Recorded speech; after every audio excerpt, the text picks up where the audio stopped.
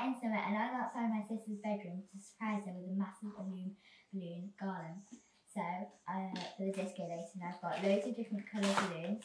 I've got pink ones, purple ones, blue ones, and I've even got a foil one which I'm going to be using without helium.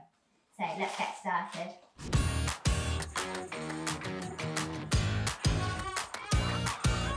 So first of all, I'm going to open all the packets and blow up all the balloons in 2 different sizes.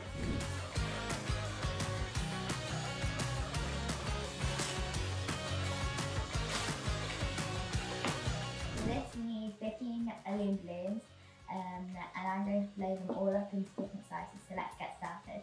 To do this you need to pull out the tab to turn the lights on.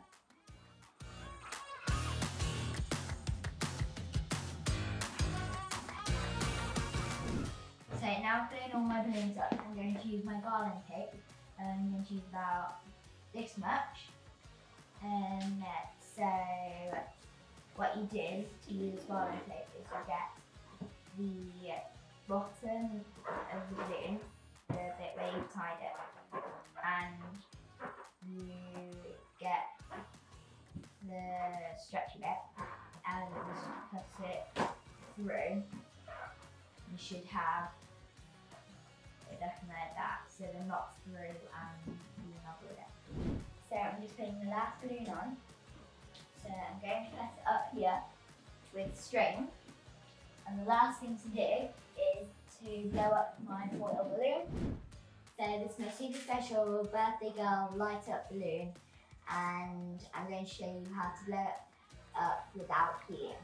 So I've got a normal straw from the kitchen. I'm going to put that into the back underneath the flap. I'm going to gently twist into the balloon.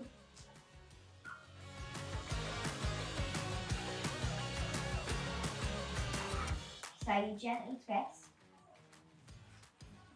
out, you squeeze it down, and then you pull out the little tab like so. So now you have your light up birthday girl foil balloon.